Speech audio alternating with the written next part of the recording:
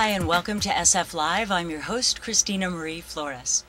My guest tonight is an anti-war activist whose son Casey was killed at 24 years old during his service at the Iraq War on April 4th, 2004.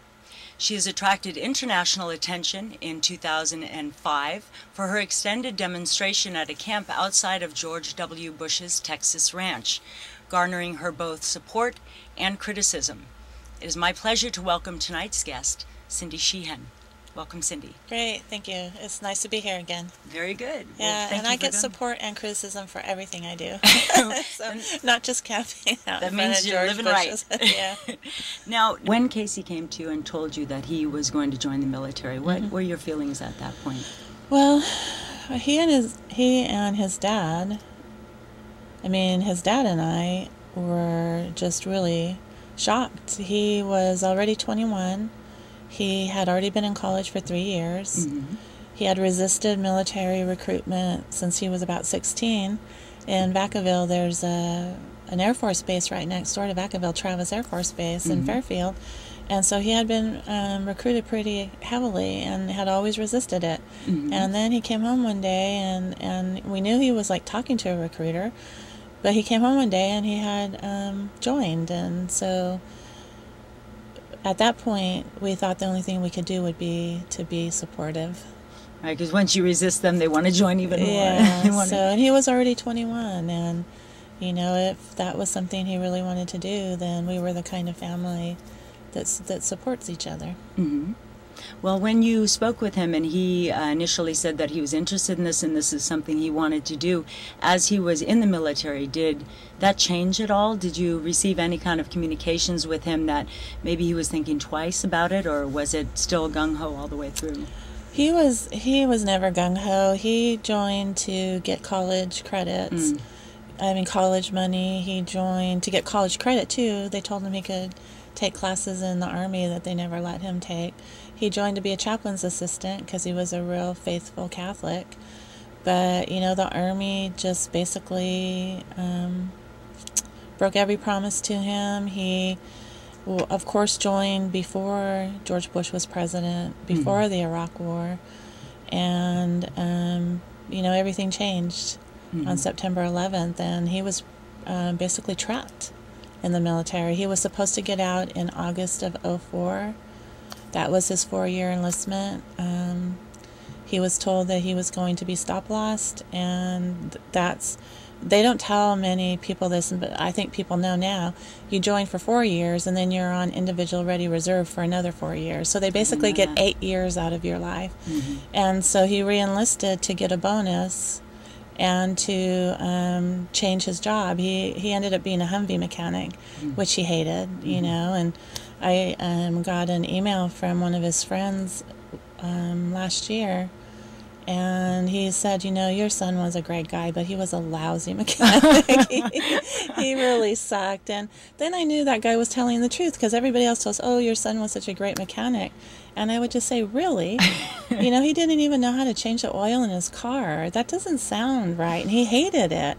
he called me at least once a day from Fort Hood, and he didn't like being a mechanic. So anyway, there's a lot of things that the military they don't tell you when you enlist. Yeah, I was surprised to hear that. I did see a documentary on that and offering many things that really are outrageous, because that's not truth. Right, Casey and they actually signed a contract.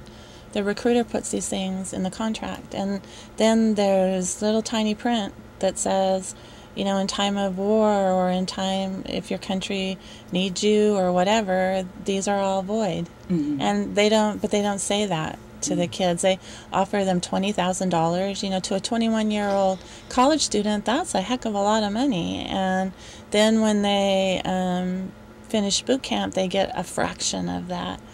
And Casey only got like $4,100 when he finished boot camp, and he was really disappointed with, the lies. He got to boot camp and said, Mom, I can't be a chaplain's assistant. I have to be a cook or a Humvee mechanic. And so he chose to be a Humvee mechanic. I guess his cooking was even worse. And that's That's just something that he didn't want to do. Mm-hmm. You know, he wanted to follow his heart and be a chaplain's assistant, and because he wanted to be a deacon in the Catholic Church, and he thought that that would be really good training. And he was a very faithful Catholic and just a really good kid. Mm. And so he gets trapped in this thing he didn't want to do, going somewhere he didn't want to go, and he was killed 5 days after he got to Iraq. 5 days? Yeah. I can't even imagine that. Yeah, it's hard. To be able to take that sorrow and that loss, and at what point did you turn that into activism? I mean, what was the information that you found or uncovered in your search for why this happened to your son that made you say, wait a minute, and move forward with that and get that momentum that you have going still today? Well, you know, nobody in my family supported George Bush. Nobody supported the war. You know, we didn't even support Afghanistan. We were horrified when Casey was forced to switch units to go to Afghanistan, and that didn't end up happening. But, you know, so I knew before he left that if he died, it would be for nothing. And I didn't want him to go, and he didn't want to go. But he goes, Mom, I have to go. I'll go, I'll get it over with, I'll come back home. And he was like gone 2 weeks, and he came back home dead. So, but everything that happened since Casey died has just been so outrageous, and it's so hurtful, and it makes me so angry. And the other thing that makes me angry is that most of the people in the country aren't outraged or angry over it. Why?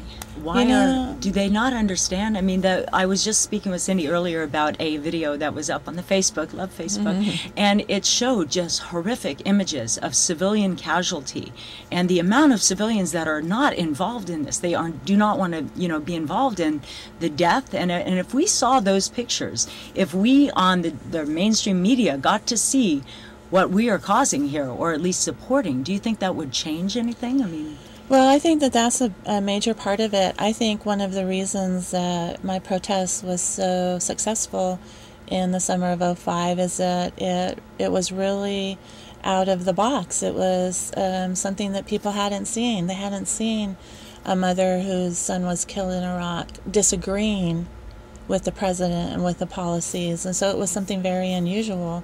And I wanted the people in this country to know my grief.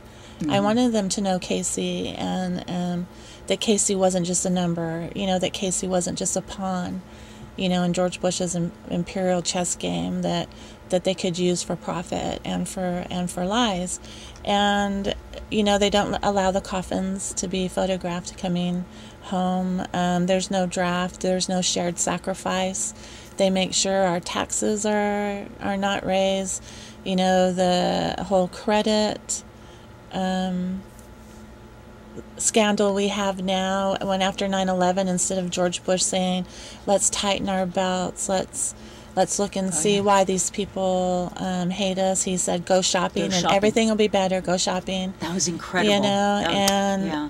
And so this particularly Iraq and Afghanistan have been kept as far away from the average American as possible. And if they don't care about our soldiers, I'm sure they would if they knew, or if they thought about it. They even care less about the innocent civilians that are being killed. Over 1 million in Iraq so far have been killed, 3 to 4 million displaced. And everybody in a country of only 25 million when this started, everybody there has lost a loved one, a dear loved one. You know, most people in the United States don't even personally know somebody who has had a child killed in Iraq, or a father or a mother or a brother or a sister.